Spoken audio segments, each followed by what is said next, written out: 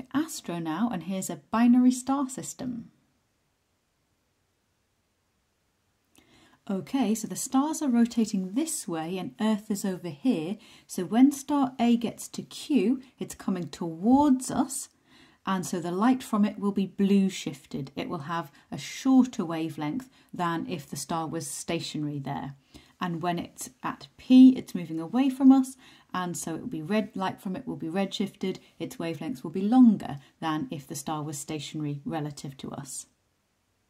And finally, sneakily, when the star is at R, it's moving, at that instant, it's moving perpendicular to us. So actually, it's not getting further away or closer. So at that point, there's no shift at all. The light there is exactly the same as it would be if the star was just stationary, completely stationary.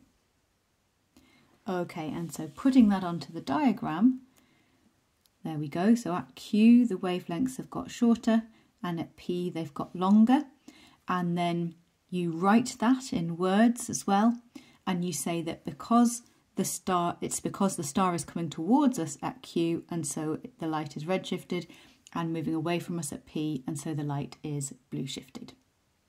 Sorry, other way around. Moving towards us at Q, so the light is blue shifted, and moving away from us at P, so the light is red shifted.